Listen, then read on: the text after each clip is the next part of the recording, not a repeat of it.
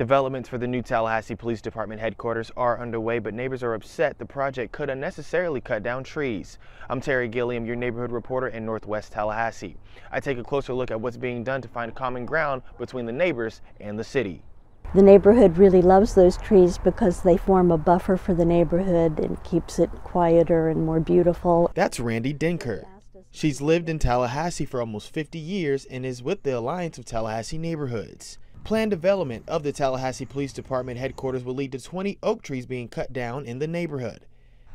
That is the area that's being developed for the new Tallahassee Police Station.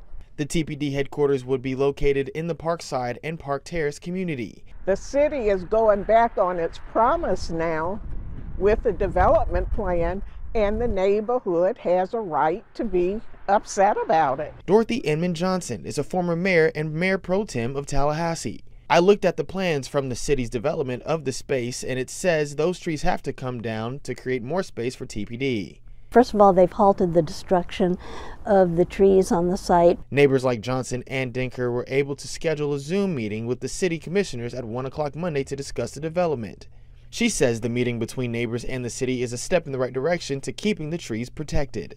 This shows other neighborhoods that when you get involved, you can get attention.